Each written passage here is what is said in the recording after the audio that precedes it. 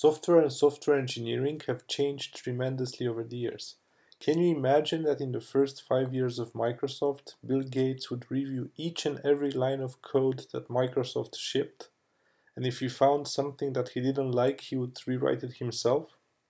Nowadays, software is so large and so complex that a single individual could never understand or maintain it entirely by him or herself. For example, the Linux kernel in 2012 contained more than 15 million lines of code and was being developed by more than 1,300 developers. That's almost twice as many Linux developers as PhD candidates currently at this university, and more than 10 times more lines of code than lines of text in scientific publications from the TUE last year. So how do they do it? The secret, as you probably have guessed, is collaboration. Developers collaborate, communicate, and coordinate their efforts, and only so they are able to manage large projects. Naturally, software engineering research has also changed. While historically the focus was on technical improvements, with time, researchers have realized that software is developed by people and for people. As a consequence, a new discipline that looks at software engineering as a collaborative, knowledge-intensive, and human-centric activity was born. But where does my thesis fit into this story?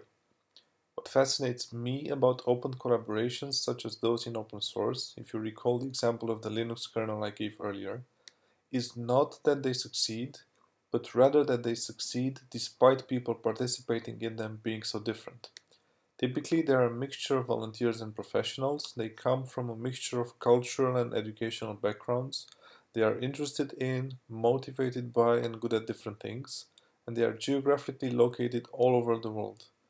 And while most of the previous work in this area has considered these people to be equal, my thesis focuses on exactly this diversity, how differences between participants in a single community or differences between communities relate to individual level and community level outcomes. Look around you, we are all different in some way. If we can understand how to harness these differences, we can have much more effective collaborations. So what will you find inside my thesis? You will find a series of empirical studies of some of today's hot online software communities, such as GitHub, by far the largest code host in the world, with millions of developers and projects, or Stack Overflow, the largest and most popular programming Q&A platform. You will find answers to questions that relate, for example, diversity of activities within a community to specialization of work, or diversity of activities across communities or platforms to individual working rhythms, or diversity of incentives between different platforms to both positive and negative effects on productivity and engagement. To carry out all these studies, we had to break ground in several ways that I believe will significantly advance the field.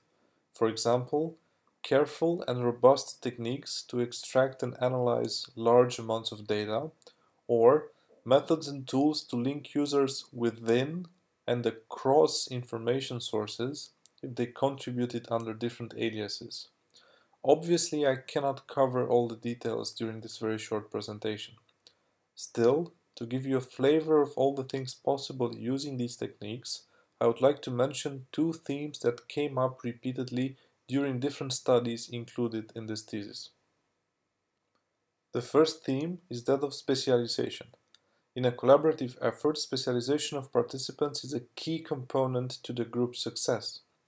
In the economic literature, the debate has gone on for a long time about how specialized agents in an economy should be.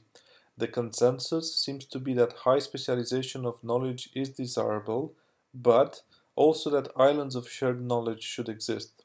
That is, everyone should be as specialized as possible, while still allowing some overlap in knowledge between agents. According to this principle, on the left there is too little specialization, since everyone is responsible for the same thing, and on the right there is too much specialization, since no two minions can do the same thing. The sweet spot, according to this model, is somewhere in between. Specialization comes up in multiple chapters of this thesis. I'll give you an example from chapter 2 where we try to gauge how much of it there is in a successful open source community, the GNOME ecosystem, and also to which extent such islands of shared knowledge are visible. For GNOME, we distinguish between different activity types such as writing code, working on translation, or contributing to documentation. Then, using historical trace data, we measured for each person the fraction of effort spent in different activity types. To decide whether to call a person specialized or not, we computed Gini coefficients. If you spread your effort evenly between different activities, such as on the left, your Gini score would be close to 0. Otherwise, if most of your time goes into only one activity, such as on the right, then your Gini score would be close to 1. The box plot you see here shows the distribution of such Gini coefficients for all contributors to GNOME. You can see that overall there is a very high level of specialization. Most people contribute to few activities since their Gini coefficients are high and close to the theoretical maximum. This is a more refined visualization, where we break down each person's effort by activity. Each activity has a separate box plot, and you see what fraction of their time people typically spend doing this.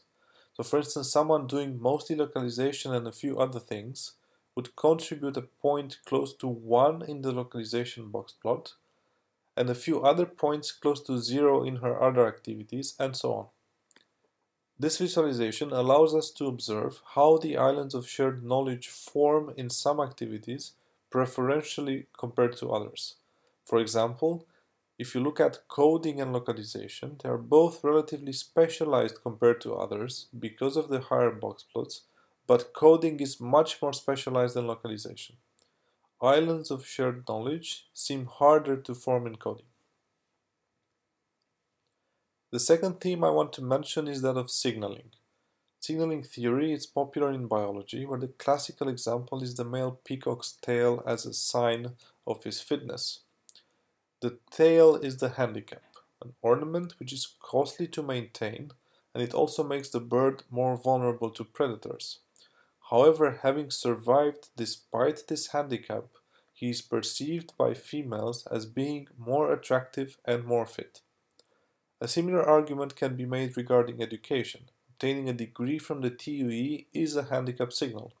You spend a lot of effort obtaining it, but it's worth much more than degrees from other schools in the eyes of employers. Guess what? It's not just peacocks that like to signal. Developers like to signal too, and you'll find numerous examples of this in my thesis. I'm going to mention one from chapter 5. In the R community, there are two prominent places where users can get help. The mailing lists, historically the most prominent, and social Q&A sites such as Stack Overflow, which are becoming more and more popular these days. Some of the R developers are active on the mailing lists, some on Stack Overflow, and some on both. This is the signal. Hey, look at me, I'm better than these other people because I'm active on both platforms. We wanted to understand how much of a handicap this is, how much effort is spent in generating this signal, therefore how reliable the signal is. To understand this, we compared the effort spent by people who use both channels to that of people who use only one of the two, either one of the two. What we found was fascinating. They give 4 times more answers on the mailing list than those who only answer on the mailing list, and 3 times more answers on Stack Exchange than those who only answer on Stack Exchange. These people sure like to signal. But wait, it gets better. If for these people who contribute to both communities we compare the speed with which they give answers in one versus the other, you see the mailing lists on the left and Stack Overflow on the right, we find a ratio of almost 4 to 1. The same people are 4 times faster in one platform than the other. Why do you think that is? Because on Stack Overflow, people vote for how good or bad questions and answers are. More votes translate to more reputation points on the site, more badges and more privileges, and all of these are automatically aggregated and visible on your profile page as a sign of recognition. So they don't just like to signal, they love to signal. I'd like to leave you at this. I hope I managed to spark your interest in social aspects of collaboration in online software communities, and I would like to invite you to read my thesis. Thank you.